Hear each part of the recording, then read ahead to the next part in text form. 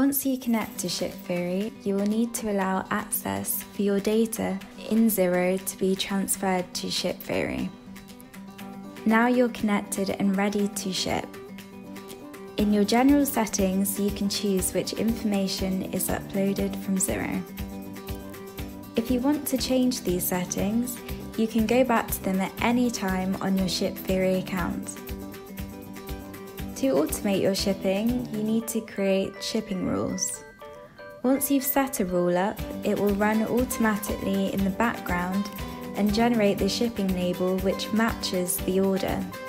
You won't need to do this every time you want to print a shipping label, as it runs seamlessly in the background.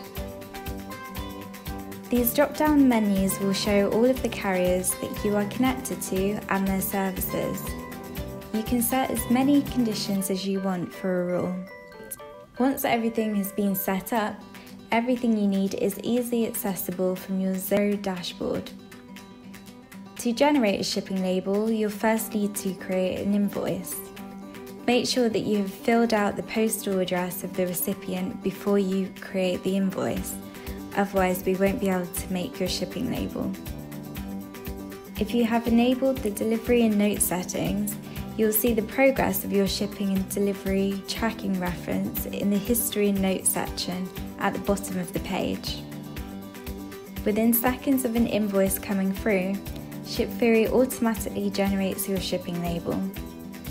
If you want to, you can also choose to include the shipping label with an invoice. Just click the paper icon to download the shipping label as a PDF and print out manually if you want to have more control over your shipping process.